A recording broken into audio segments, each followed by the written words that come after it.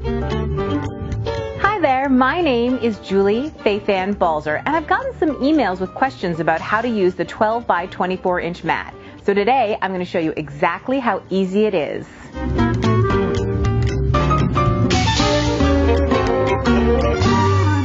I'm going to press the little button that looks like a wrench, which is the settings, and then I'm going to just scroll through here, and you can see all the different settings, which I did go through. But on that first screen, okay, it says cut area.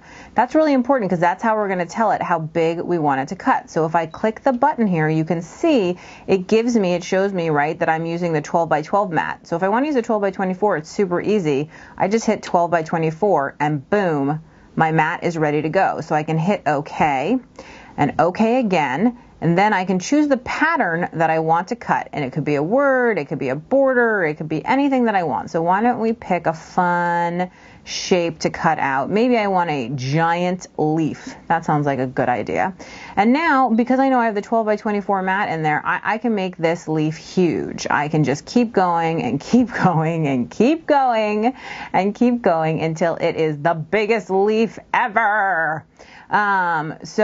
Okay, now this is way longer, right, than we could cut on the regular, but there it is. And now you'll see on the next screen, boom, there it is. And there's this little arrow down here so that you can scroll up and down and you can see it. So I'm simply going to open the dust cover and I'm going to load in my big mat. You need to make sure you have enough clearance with a mat this large, of course, but it loads in the exact same way as the smaller mats.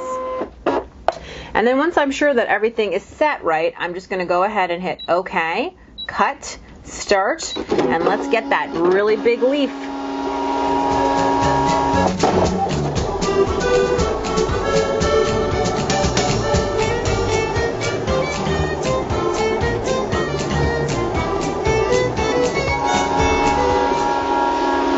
Once it comes out, I'm going to unload the mat, close my dust cover. I'm going to pull away the excess. And now you can see I have this big, bold, fabulous, gorgeous leaf cut right out of watercolor paper. So if you ever want to make a really big cut, consider your 12 by 24 inch mat. Thanks so much for watching. Be sure to check out my blog at balzerdesigns.typepad.com for more tips, tricks, and tutorials. And don't forget to visit the ScanNCut website as well at ScanNCut.com.